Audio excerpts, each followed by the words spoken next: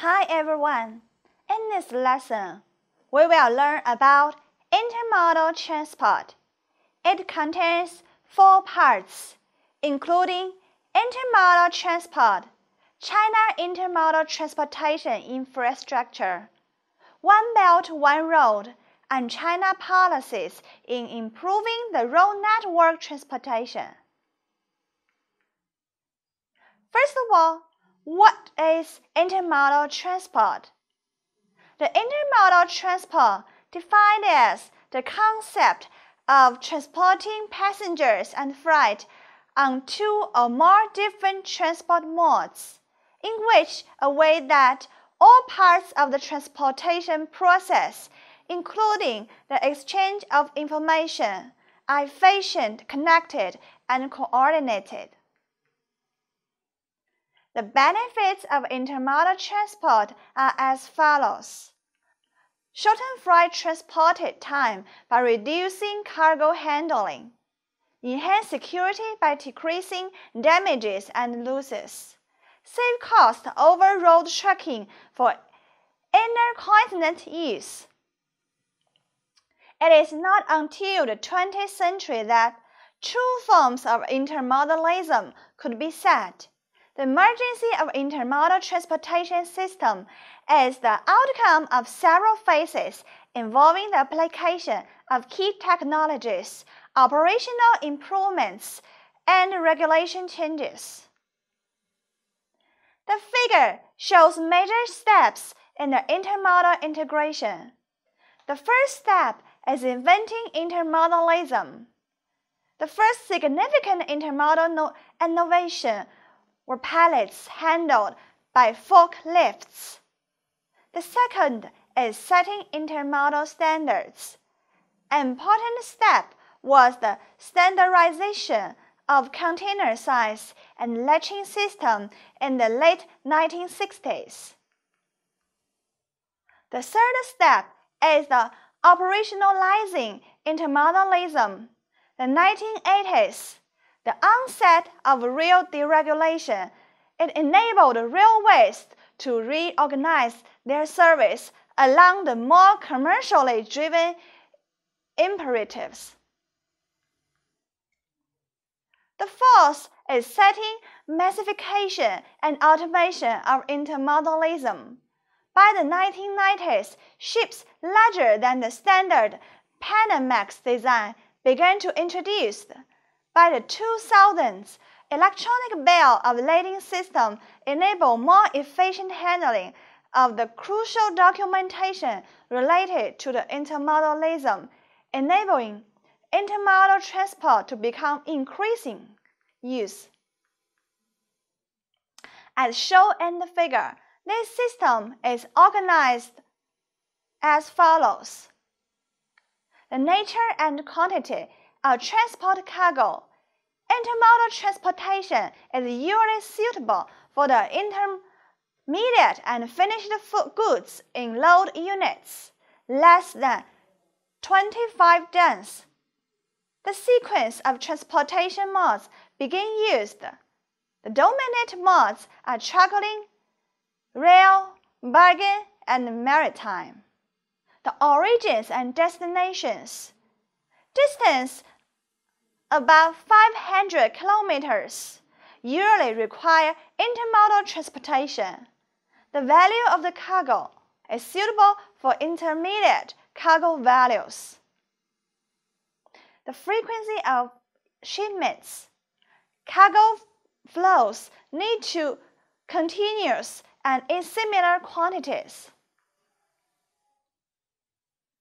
When above conditions are satisfied, the application of intermodal transport can lead to a set of outcomes as shown in the figure.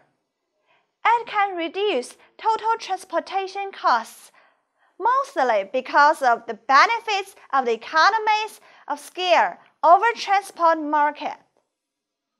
A model shift towards modes having a higher capacity and efficiency.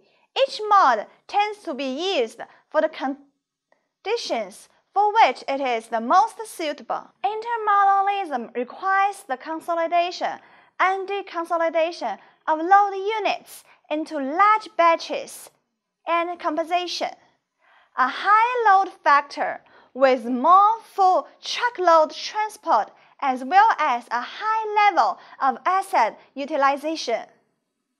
Changing the network structure of freight transportation with intermodalism usually results in less empty backhauls for vehicles. Intermodalism transportation is organized as a sequence models, often shown as an intermodal transport chain as shown in the figure. The first one is composition, the process of assembling and consolidation freight at a terminal that offers an intermodal interface between a local distribution system and a national distribution system. It is commonly referred to the first mile. The second one is the connection. Involves a consolidated modal flow such as at freight train and container ship between at least two terminals, which takes place over national and international freight distribution system. 3. Interchange. The major intermodal function takes place at terminals whose purpose is to provide an efficient commodity within a transport chain. The fourth step is decomposition. Once a load of freight has reached a terminal close to a destination, it must be fragmented and transferred to the local freight distribution system, commonly referred to as the last mile, and often represented by the most difficult segment of distribution. A variety of equipment can be used to perform intermodal operations at a terminal as shown in the figure. The choice of equipment is related to a number of factors in terms of capital investment, volume, stacking density, and productivity. Forklift, hoister truck, stator carrier, front-end loader, reach stacker, rubber tire gantry, rail-mounted gantry. Different equipments have different features. Forklift can be considered as the most basic piece of intermodal equipment. Hoister truck presented a low capital investment and can move a container at a high speed. Straddle carrier can be used for all intermodal operations. Front-end loader can be used for double-stack intermodal operations.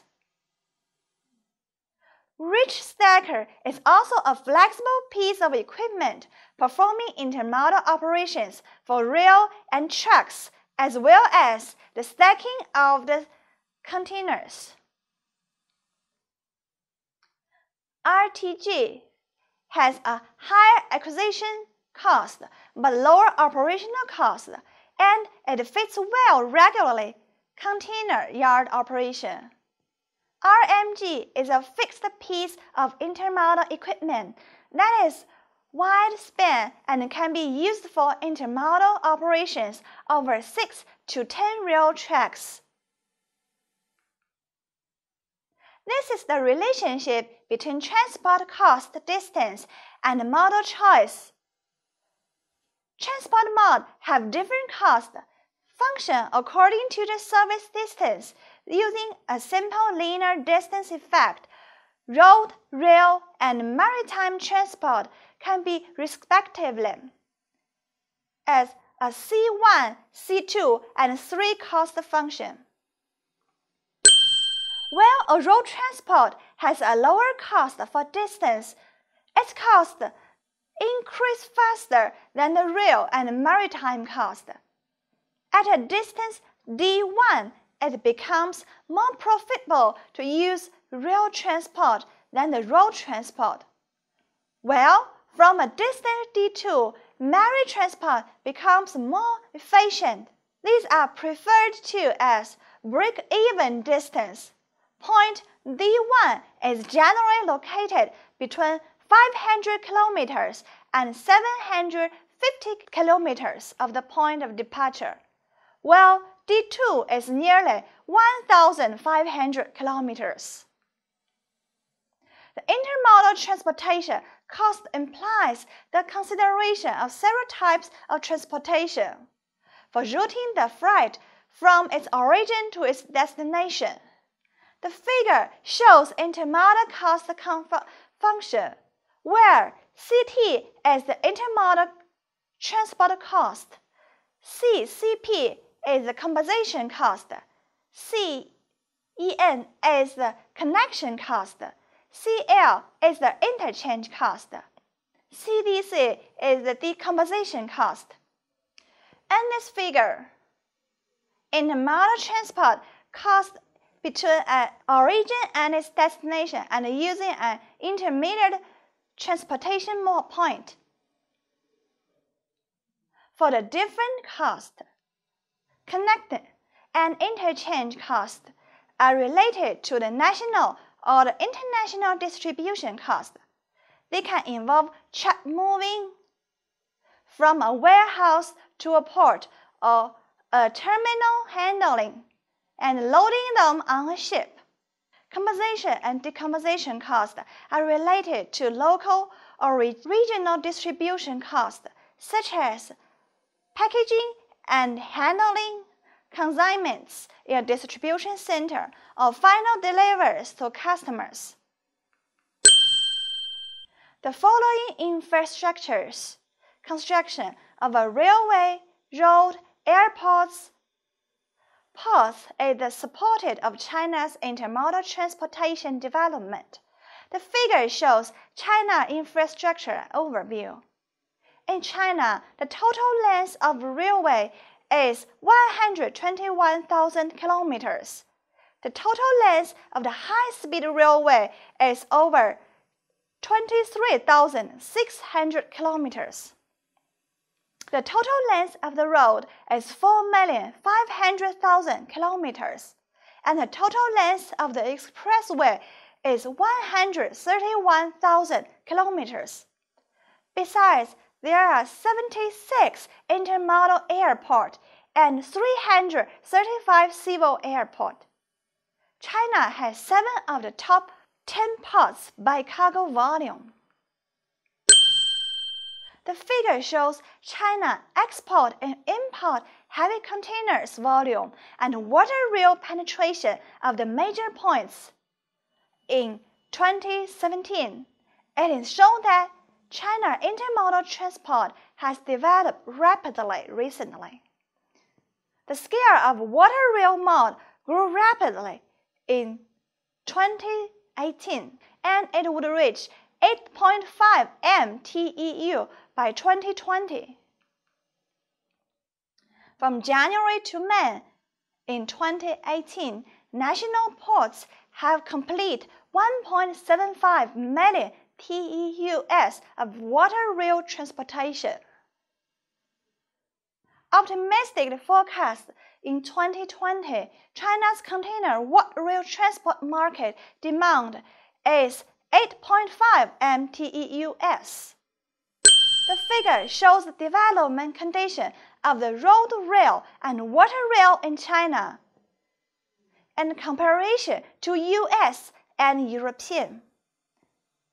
The figure shows that China long-distance rail freight will be transferred to railways and waterways to achieve intermodal transport. Road rail transport, water rail transport will be the main intermodal transport. We can get from it that road rail and water rail are mainstream, but penetration rate is low compared to the US and the European world. Recently, China's One Belt, One Road initiative has been frequently mentioned. One Belt, One Road is a global version of China Intermodal Network. The figure shows piece of China's One Belt, One Road initiative. One Belt, One Road is developing rapidly. One Belt, One Road infrastructure process shows that in terms of railway transport, nearly 7,000 trains run in Central Europe, with 57 lines running, 75 domestic cities, and 34 cities in 12 countries in Europe. China's civil aviation and direct flights to 43 countries along the line, foreign airlines newly opened 18 national routes along the belt. It also shows that 3% of freight in China is by intermodal transport in 2016, and 6% of the overall freight would be transported by intermodal by 2020. By 2020, market scale for intermodal transportation would reach 400 billion RMB. Of course, market scale for intermodal transport has made great progress under One Belt, One Road. The figure shows in 2016 China freight market size by transportation mode and China's intermodal transportation. China has a lot of policy support to improve the network and transportation. In terms of improving and policies and regulations, main policies are medium and long-term planning for the logistics industry. Notice on innovation, National Intermodal Transport Pilot Project, guidance on promoting healthy development, and China Railway Express. Drafting on recommendation on promoting intermodal transport development. Drafting on building techniques and standards system in intermodal.